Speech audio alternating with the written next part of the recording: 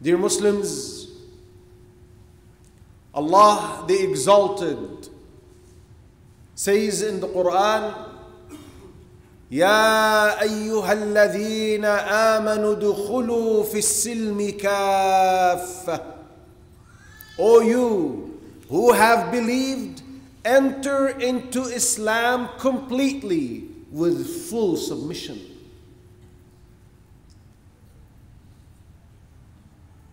And if you noticed, Allah Azza wa Jal started His call upon us by Ya ayyuhal ladhina amanu, O you who have believed. So He addressed us as believers and then yet says, enter into Islam.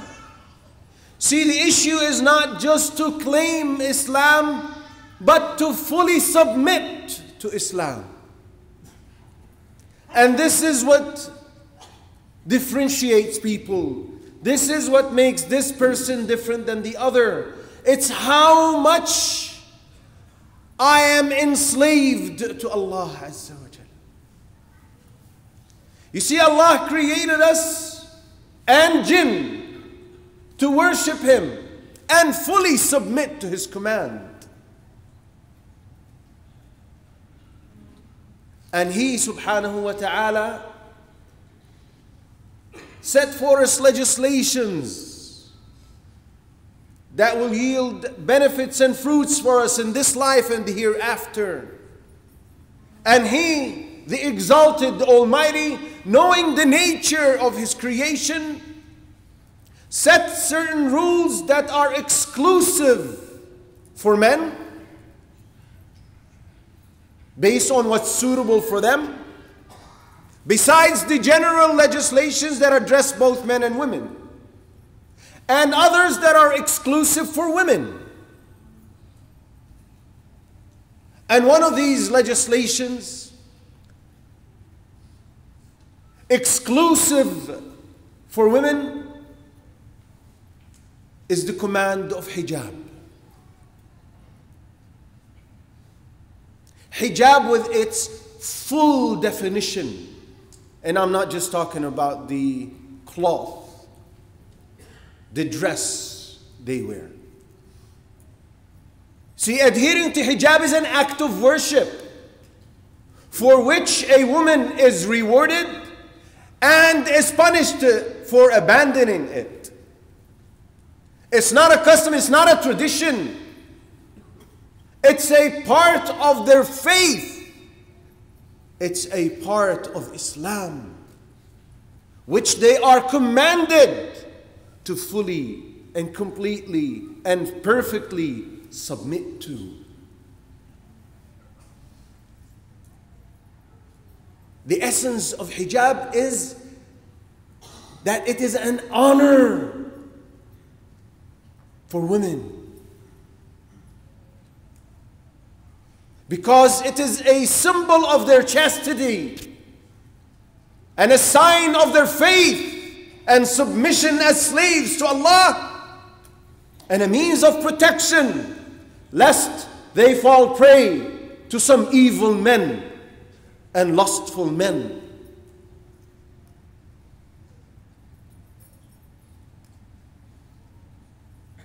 You see, over the past few decades, there has been a vicious, very aggressive propaganda against Islam, and particularly against women. Many people from the non-Muslims and the Muslims who strip themselves from their faith attempted to defame Islam and depict it as a religion that suppresses freedom, that oppresses women, that deprives women from their basic rights. And they've worked day and night to try to manipulate the minds, which unfortunately they've succeeded to an extent, to manipulate the minds of some Muslim women's mind, or the minds of some Muslim women, and convince them that their simple right is to choose whether or not they want to reveal or conceal their beauty and adornment. They're trying to convince them that that is their right, this is their freedom, and that hijab is nothing but backwardness and strictness and suppression to the rights and freedom. You see, Islam does not deprive the woman from enjoying her femininity and acting upon it, but within boundaries. She is allowed to beautify, adorn, perfume herself in the presence of her husband, dress nicely in the presence of her maharim, those who are permanently forbidden from marrying her. But for her own good and protection, she's instructed and commanded to conceal that from other men. See, wearing hijab is a way of the woman saying, this is my practical expression of my freedom. I am practicing my right. You see, when someone possesses something, it's his own property. He is the only one who has the right to deal with it the way he wishes. And in Islam we add, within the boundaries of the legislations of Allah. Why is it that when a Muslim woman wants to cover up, she's looked at as an extremist, as someone who's deprived, who's suppressed, who's oppressed? But when other women, have you ever seen a picture of an Orthodox Jewish woman? She dresses head to toe in black. Nothing is shown from her. And they train and they raise their girls from young age to dress like that. So why is that the freedom of faith and the freedom of women? And when it comes to a Muslim woman, it becomes something else. It becomes something evil and negative. This is just so that women know that the arrows are all shooting towards them for no other reason but to strip them off their faith and servitude to Allah Azza wa Jal. Just like any command, any obligation, there's an evil consequence for those who do not adhere to it. Hijab and adhering to hijab, according to many religious texts in the Quran and the Sunnah, is an obligation, is a religious obligation. And therefore, abandoning hijab has a consequence, a bad consequence with Allah Azza wa Jalla. Number one, the Prophet sallallahu alaihi wasallam described a woman or the woman who does not adhere to hijab as a hypocrite.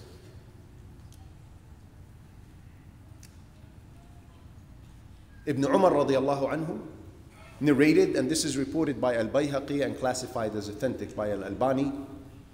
He said, the most evil amongst your women are those who reveal their beauty and adornment. Al-mutabarrijat. Sharru nisaikum. Al-mutabarrijat. Al-mutakhayyilat. Wa hunna al-munafiqat. The ones who reveal their adornment and beauty, and the second type, those who are arrogant. These are the hypocrites. Subhanallah. Another thing, they become deserving of the curse of Allah. And you know what a curse means? You know what it means for someone to be cursed? It means that he is deprived from the mercy of Allah. See, the scholars like Imam al-Dhahabi rahmatullahi alayh, when they defined the boundaries or how to recognize that a sin is one of the major grave sins, al-kaba'ir, he said, it is anything that Allah warned that there will be punishment, or His wrath, or His curse. The Prophet sallallahu alaihi wasallam said, as reported by At-Tabarani, classified as authentic by Al-Albani, and narrated by Ibn Umar. He said, there will come a time at the end of time where women from my ummah will be, and he described them, kasiyatun ariyat, dressed yet naked, ala ru'usihinna ka'asnimati al-bukht, and their heads will have like the hums of the camel. You see how some of the young ladies style their hair up like a camel's hump? And then he goes on at the end of the narration, he sallallahu alayhi wasallam said, إِلْعَنُوهُنَّ فَإِنَّهُنَّ مَلْعُونَاتٍ. Curse them, for they are cursed. In another narration, he said, صِنْفَانِ مِنْ أَهْلِ النَّارِ لَمْ أَرَهُمَا. There are two types of people from the dwellers of hell, which I haven't seen yet. And then he mentioned this. Another narration, which adds another consequence, that they will be deprived from paradise. Abu Hurairah radiallahu anhu narrated, and this is in the book of Imam Muslim. In another wording of the same narration, he said, sallallahu alayhi wasallam, he added, after he said, kasiyatun ariyat, dressed yet naked, ma'ilatun mumilat. They are astray and make others go astray. لا يدخلن الجنة. They will never enter Jannah. And they will never smell its scent. And its scent can be smelt from a distance of 500 years. Allahu Akbar. How can a woman hear all of these terrifying texts and yet not adhere to proper hijab? Another evil consequence is that they will be deserving of the punishment of Allah, a painful punishment of Allah. You see, those who do not adhere to hijab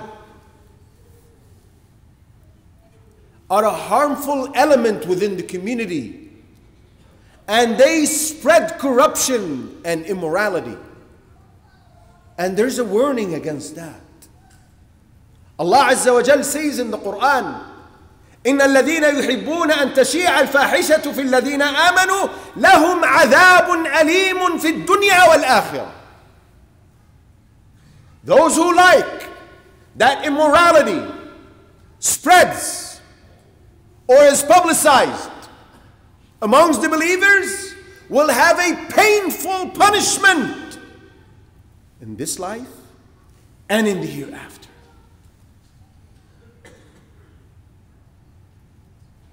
Aren't these texts enough to make women and the guardians of women who see their wives or their daughters or their sisters going out without hijab, don't they fear Allah?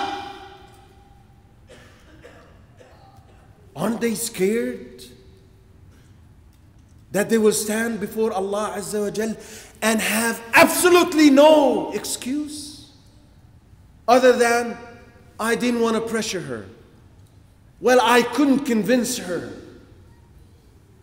I'm sorry, brothers, but this is simply not an excuse with Allah Azza wa Jal.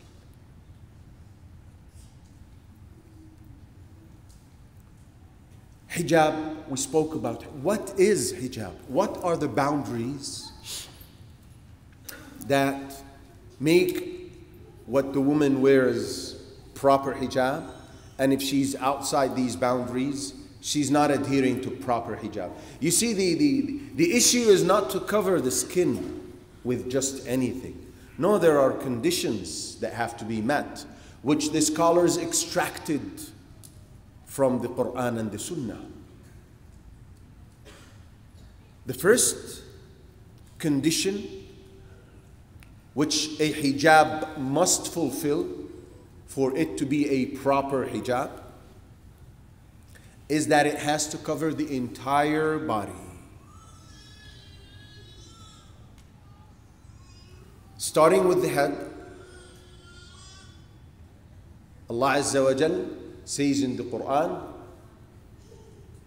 وَلْيَضْرِبْنَ بِخُمُرِهِنَّ عَلَى جُيُوبِهِنَّ. Talking about women. Let them draw down from their veil, from the head cover, down to their chests. I'm not going to address the issue of the face because it's an issue of a difference of opinion. I'm just going to talk about things that there is no doubt about. There's no controversy about. Right? So those who wear a scarf that exposes part of their hair, or baby hair, like some say, baby hair is not like regular hair. Therefore, we can expose baby hair, but conceal and cover up the rest of the hair. I don't know where this comes from. Hair is hair, and Allah Azza wa Jal did not differentiate between the types of hair a woman has on her head. He commanded her to conceal everything from her head to her chest. And it also includes the rest of the body. When Allah addressed Muhammad sallallahu alayhi wa sallam, يا أيها النبي قل لأزواجك وبناتك ونساء المؤمنين يدنين عليهن من جلابيبهن. O Prophet, tell your wives, your daughters, and the believing women to cover up themselves with an outer garment. So far we've covered from head down to the feet. Some sisters walk out with their feet exposed, not believing that it's part of the hijab. Meaning, they believe that if my feet show, then there's not an issue. Well, it is a major issue. It is part of hijab.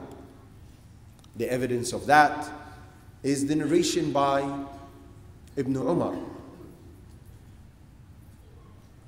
When the Prophet ﷺ was warning men in the presence of women about isbal, drawing your garment below your ankles. Salama radiallahu anha said, Ya Rasulullah, O Messenger of Allah, what about women? He said that the garment should be to the lowest, it should be just above the ankles. She said, what about us women? He said, let them draw down a hand spread. She said, our feet will still be exposed. He said, then let them draw down an arm's length and not more than that. And this is reported by Imam Ahmad and classified as authentic by Al-Albani. So the first condition is that it has to be covering the entire body from head to toes completely and not showing anything. Again, we're not going to address the issue of the palms and the face because it's a matter of difference of opinion. We ask Allah Azza wa Jal to enable us to submit to His command, this and all other commands, and make us true slaves to Him subhanahu wa ta'ala. أقول قولي هذا وأستغفر الله لي ولكم. The second condition of a proper hijab, that it has to be baggy and thick. Usama ibn Zayd radiyallahu anhu, and this is reported by Imam Ahmad, classified as sound by Al-Albani. He said the Prophet sallallahu alayhi wasallam gifted me, kasani sallallahu alayhi wasallam qubtiyatan. Qubtiyya is a very thin garment. So I took it and I gifted it to my wife to wear it.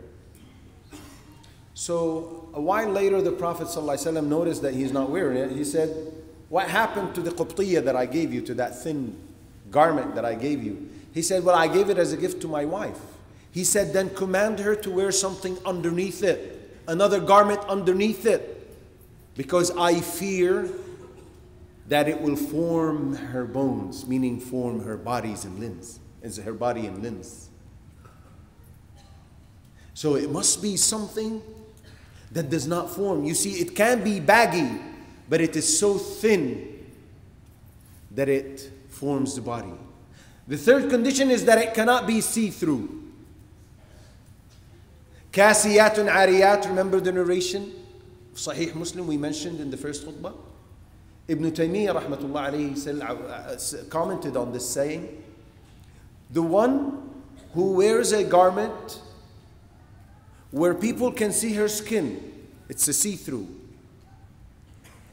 is dressed by name, naked by essence and by reality. So again, the issue is not just to put something on. It has to meet certain conditions. You see this that I have on my hair, on my head.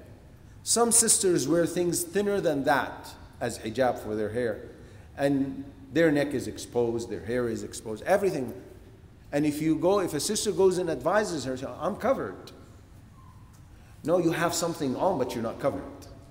As the Prophet ﷺ said, Kasiyatun ariyat. They're dressed, but they're naked. They have something on, but it doesn't do the job. So it has to cover the entire body, has to be baggy and thick, it cannot be see-through. It cannot be a garment or a dress that resembles men. Why? Because the Prophet ﷺ said, and this is reported by Bukhari, narrated by Ibn Abbas. He said, لَعَنَ اللَّهُ الْمُتَشَبِّهَاتُ مِنَ النِّسَاءِ بِالرِّجَالِ. Allah cursed those women who resemble men. And resemblance here takes any form of resemblance. Dress, hairstyle, way of walking, way of talking. There are women that find it cool to talk like men, you know. Where's your femininity? Why do you want to resemble the other gender? What's the point? The next condition is that it cannot resemble the dress of the non-believers. Why? Because the Prophet ﷺ said, and this is reported by Abu Dawood, classified as authentic by Al-Albani, and narrated by Ibn Umar radiallahu anhu. He said, "Man tashabbaha biqawmin fahuwa minhum." He who resembles, who imitates a people is amongst them, meaning will be amongst them. Isn't this scary? Do we want to be with them on the Day of Judgment? We strive very hard not to be. So why do we at times take very short means and routes to be with them? It cannot be perfumed. A lot of sisters, unfortunately, would pass by you a mile away and you would still smell her perfume. Well, there's a a stern warning from the Prophet ﷺ for something like this. It's reported by Abu Dawood, classified as sound by Al-Albani. The Prophet ﷺ said, and this is narrated by Abu Musa al-Ash'ari, any woman who perfumes herself and then walks out and passes by men and they can smell her, فَهِيَ زَانِيَةٌ. She's a woman who has committed zina, as if she has committed zina.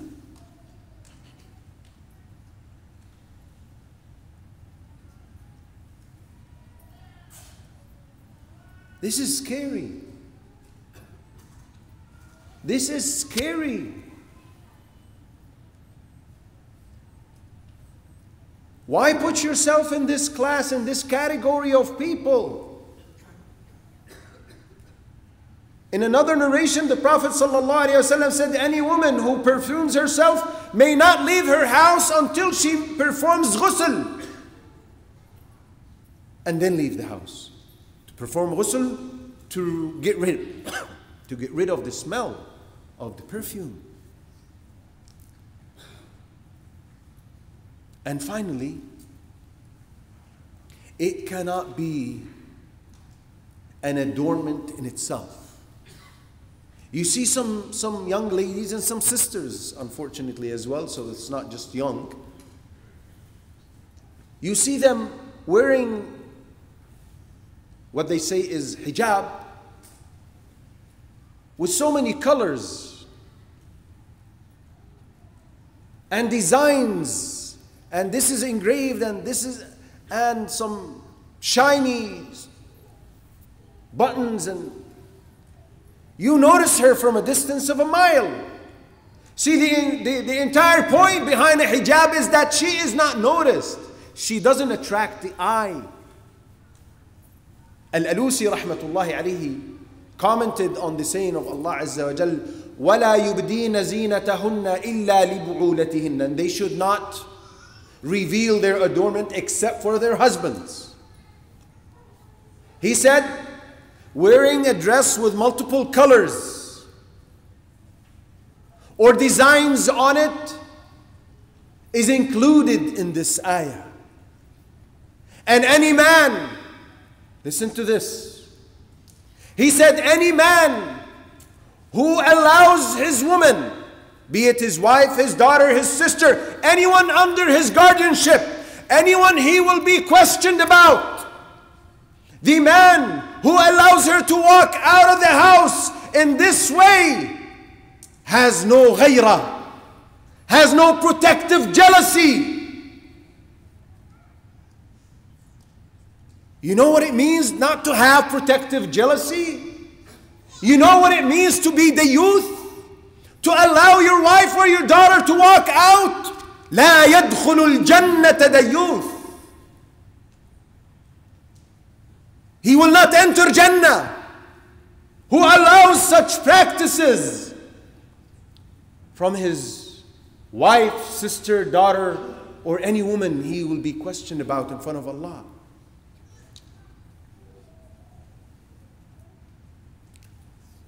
Therefore, fathers, husbands, brothers, uncles, be careful and beware, because if you have women who do not adhere to proper hijab, you will get your share of the warnings and the punishments listed by the Prophet ﷺ and by Allah Azza wa Jalla.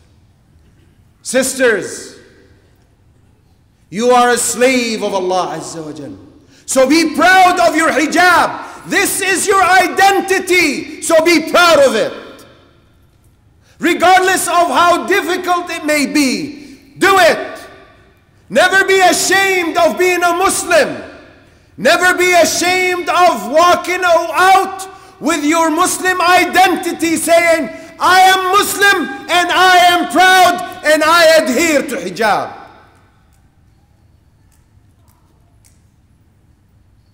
It is your right to practice your faith. It is your right to be enslaved only to Allah Azza wa Jal. No one can dictate anything on you, and you should not allow anyone to manipulate your mind to make you do otherwise. We ask Allah Azza wa Jal to preserve these precious jewels we have and protect them, and help us preserve them and protect them. اللهم اغفر للمسلمين والمسلمات والمؤمنين والمؤمنات الأحياء منهم والأموات.